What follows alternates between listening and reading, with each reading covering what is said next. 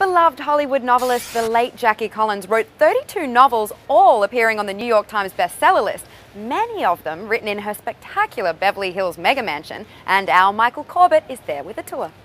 This Beverly Hills home is so Hollywood. I could hear almost the voices of people that were entertained and lived in this house. And there have been many.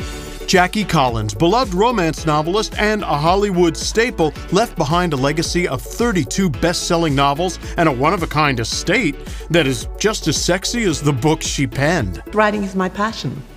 I just love it. I get up in the morning. If I have nothing else to do except write, I'm a happy person. Jackie speaking to Extra in one of her last interviews from her home before her 2015 passing.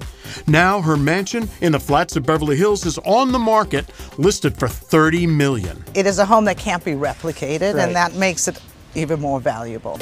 Yes, you can't find a house like this in Beverly Hills anymore. It is sitting on probably the largest parcel of land that you can find. And it's the tallest two-story home built in this famous celebrity enclave. It has a feeling not just like a home, it has a feeling of a resort. She was actually very hands-on. You can feel her in this home.